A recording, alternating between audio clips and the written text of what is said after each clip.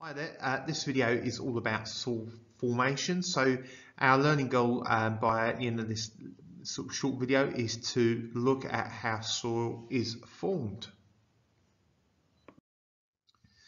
What I'm going to do, I'm going to break down the video into 4 sections. I'm going to quickly go through what soil is. I'm going to explain how soil is formed and explain why soil is so important for humans, and then explain how humans can damage soils, and then next video we'll look at how we can conserve soils.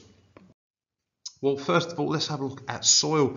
A lot of people call it dirt. It's far from just plain old boring dirt. Soil is a complex mixture of gases, minerals, water, organic matter, living organs, and heaps of other things too. And it's because of this complex mixture why soil is really important, and we have to manage it properly.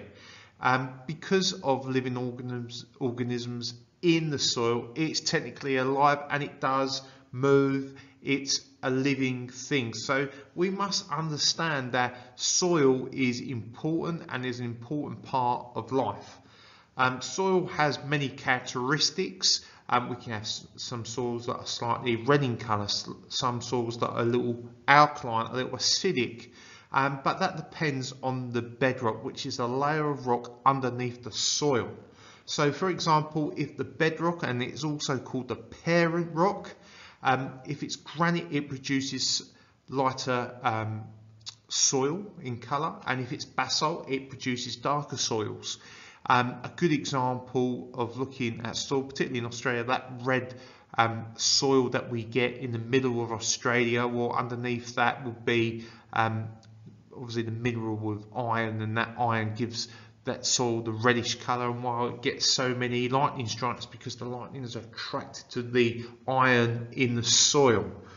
Also because it's quite dry, the soil is pretty dry and has similar characteristics to sand.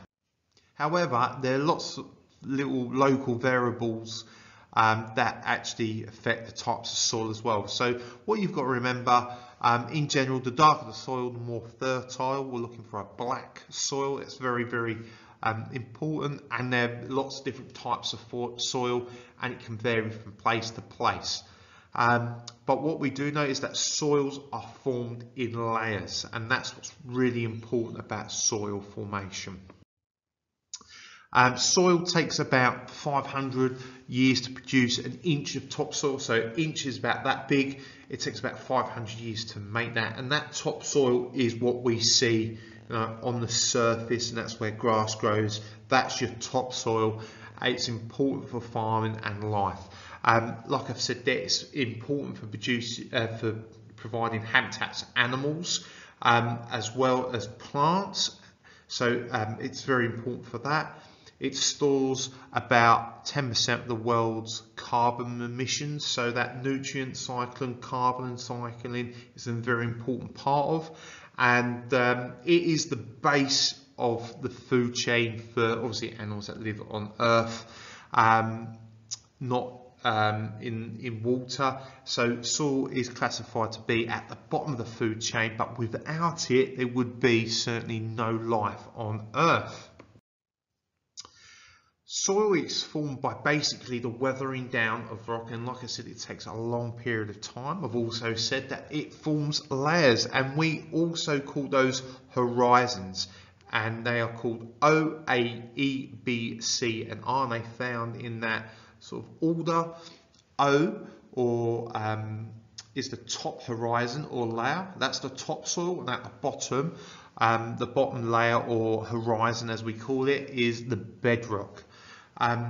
Basically, worms in that topsoil are really important because they're the ones that decompose any dead organic matter and turn this topsoil into nutrient rich soil. So worms there are very important, and so is the evidence of water as well, because it helps break down any minerals and chemicals in that soil. So that's how good quality soils form. It's the weathering of bedrock, and then obviously the higher you go, the more worms, more water is really important for that formation of soil. And like I said, it takes a long period of time, over 500 years, just to produce an inch of topsoil. It's important for humans for lots of different reasons.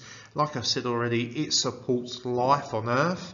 Having a good understanding of soil means that we can look after it and protect it, and keeping our soils fertile obviously provides food.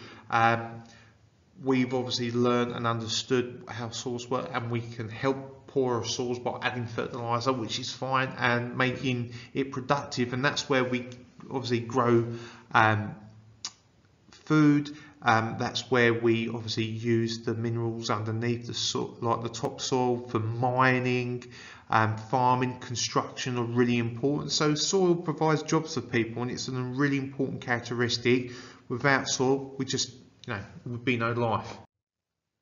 We damage soils in a number of ways. Basically, what we do, we upset that complex mixture by either adding too many fertilizers or reducing the amount of nutrients and worms, water get into that soil by building on it, adding extra fertilizer, killing off vegetation as well, and reducing the amount of soil.